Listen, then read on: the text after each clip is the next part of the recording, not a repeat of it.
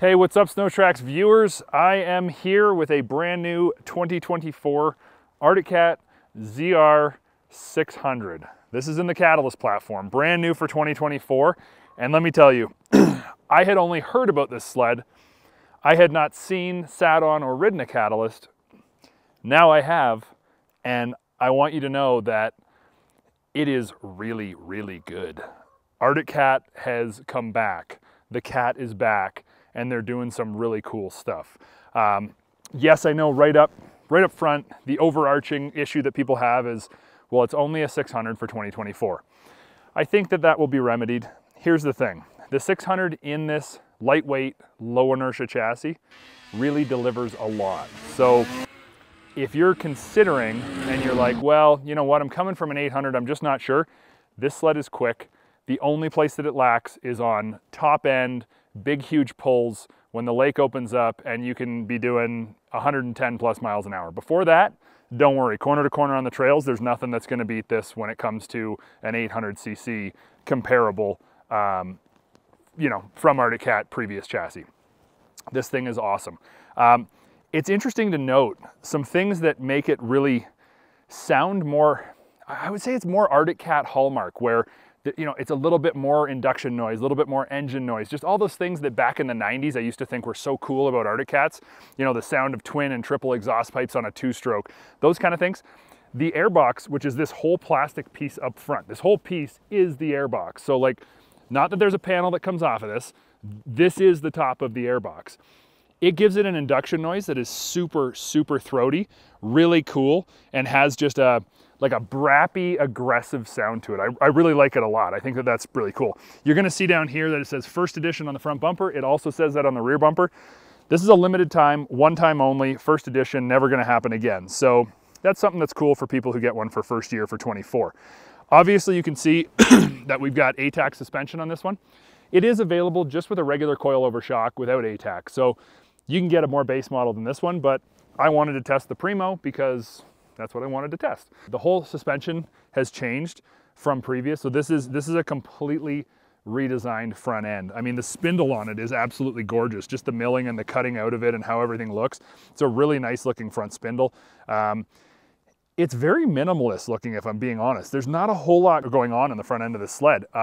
Even like when you look at the springs, the spring diameter is super small compared to all of the competition and all the other sleds, as is the diameter of the body on this shock. So that's something that's kind of unique, but I do know that Arctic Cat is trying to keep weight down. And on this sled, as compared to a 2023 ZR600, they're saying that it's 10% lighter weight, and it's also quite a bit lower inertia. So what that means is this sled is lighter because of a bunch of things they've done. Number one, that's kind of the hallmark and really rounds it out, is the fact that it's got a belt drive on the other side.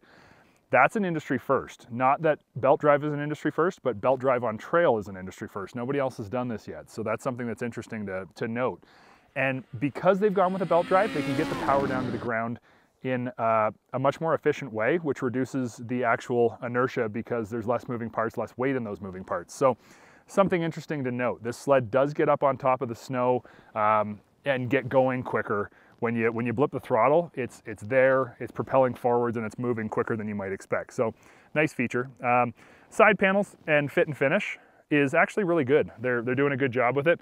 You know, the typical kind of half turn buttons, I don't know whether I like them or not, but it is what it is, and it's not really that big of a deal. It's not something that I should gripe too much about. There's 3 for each side panel, and then when you want to take off the top hood, it's 2 Zeus fasteners. They're like quarter turn Zeus fasteners, and the whole entire front hood comes off, which is really nice because you can access things under the hood really easily. And that's something we appreciate about like Polaris snowmobiles. You know, if you want to take that whole top hood piece off, you don't need a tool trail side, nor do you for the Catalyst. So that's a nice feature and something that Arctic Cat listened to and has been able to respond to in a good way. When it comes to the ergonomics and the way that you fit on this sled,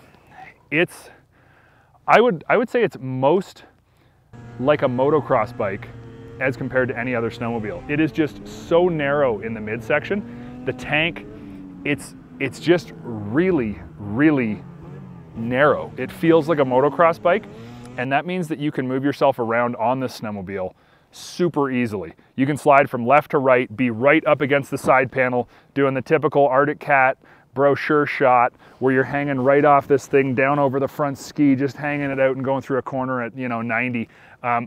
It's easy to move on this sled. And the engineers from Arctic Cat have always been about that kind of snowcrossy, racy, jumping ditch lines and being aggressive. That's always been a hallmark there. And this snowmobile really takes that to the next level. So props to Arctic Cat for doing this. It's a complete departure from what we've known Arctic Cat wise, and it really is taking Arctic Cat into the future. This Catalyst platform, there is going to be a bigger motor eventually. Don't worry, it's going to happen. Will there be a 4-stroke in this chassis? I don't know. I don't know if they can fit one in there. There's just not a lot of room. I mean, this body panel, body work is like, it's like spandex tight on this thing, man. I don't know if there's room for a 4-stroke. Maybe I'm wrong, maybe there is. But for right now, a bigger 2-stroke will be welcomed, I know. But I think that Arctic Cat taking a year to get things figured out, to let the 600 work out the kinks and get things moving forwards is not a bad idea.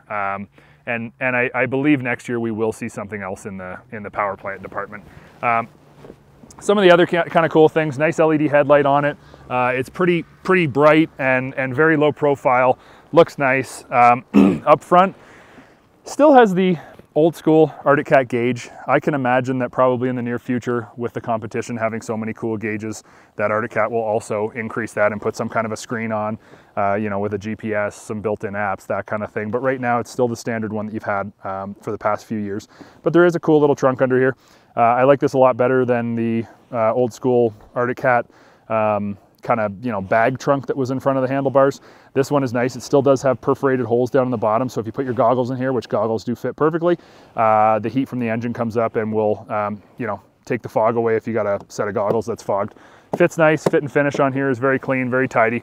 Handlebars, switch cluster, throttle, all of this stuff up here is exactly the same as previous sled. It hasn't changed. It's the same stuff. It works fine. Maybe it's a little bit behind as compared to some of the other manufacturers, but it still does its job and it works good. This sled will come with heated visor on all of the Catalyst platform, or all the Catalyst vehicles. They will all come with an RCA cable so you can plug in your visor. When you move out back, they have a new attachment system called ATAC. So it's just this cool, simple mounts with rubber covers that keep it looking clean. I really like this. I think this is probably the cleanest looking system in the industry. Very tidy. And I don't have any accessories here right now to show you, but Arctic Cat says that they are the fastest attachment system in the industry. I don't know, maybe we'll have to have an attachment system race to see whether that's true or not, but what I can tell you is that it's very clean, very tidy, and I think this is going to perform. While we're down here, something interesting to see. So the running boards kind of look flat black, and that's because they're composite. Composite is also another word for plastic in my opinion, and I was very concerned about that, but Arctic Cat's done their testing and they've worked through it. It does have a steel subframe underneath, but it's a plastic running board. There is a mount and a piece underneath here. You can't actually see it because it looks so seamless, but these rivets are holding on an L bracket underneath, and you can see there's extra width in between the tunnel and the running board. That's how they get these same running boards to work for the mountain sled and for the trail sled and for the crossover. They take this L bracket out for the mountains, and the running board comes in, what, 1.25 inches? And on the trail and crossover stuff, it's out a little bit further. So that's same plastics as down here, same material. And that bracket underneath also includes the rear skid mount. So that changes with the mountain one as well, and it brings the running board in and changes obviously the rear mount for the rear suspension. Something kind of cool to note. So those are some of the kind of hallmark interesting features of this sled. The rear suspension is a variation of the slide action. Really good riding rear suspension. This one obviously has ATAC, so you've got some control over that while you're riding. Overall, I'm really intrigued to see how this plays out and how Arctic Cat expands on what they already have right now. But as a starting point for 2024 with only a 600 series, whether it be Riot, Mountain, or ZR on trail. I really do think that they've got something here, and there's a lot to work off of and a lot to build off of. We'll see where they go in the future, but for right now, I gotta tell you, I'm very impressed with the Arctic Cat Catalyst platform.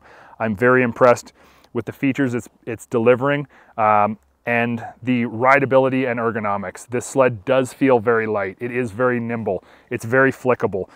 You can move around on it really easy. It rails corners. It stays flat. It rides through bumps really, really well.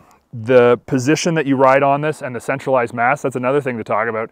The engine is 1 inch lower, 1 inch further back than previous Arctic Cat models. So they're centralizing the mass in a really big way. And I know 1 inch doesn't sound like a lot.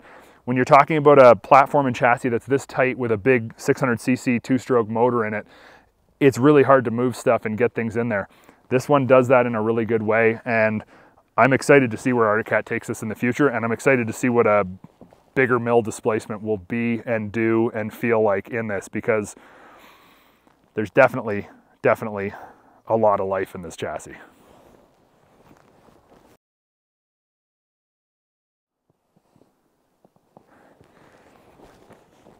I seem to always forget to start snowmobiles up and let you guys hear what it sounds like. So I'm gonna do that.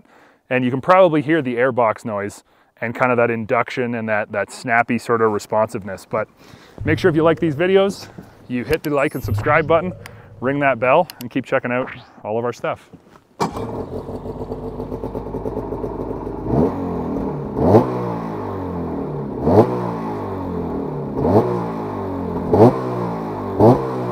It sounds so good. Best sounding 600 in the business.